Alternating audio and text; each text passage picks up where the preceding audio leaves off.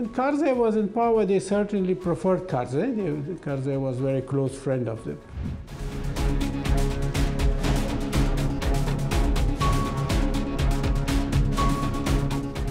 Starting from 2002, from early 2002, when Khatami was the president, he offered that assistance to Karzai, and Karzai accepted that, and it continued until Karzai was in office.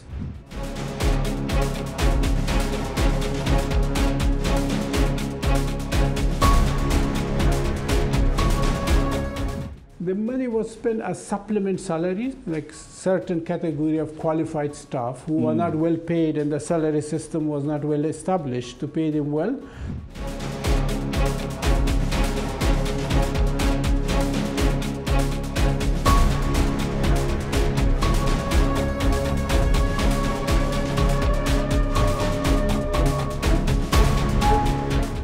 So Karzai will supplement it from that budget.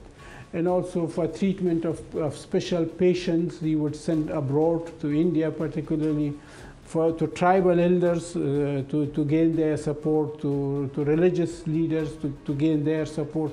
I mean, to various ways to strengthen his government.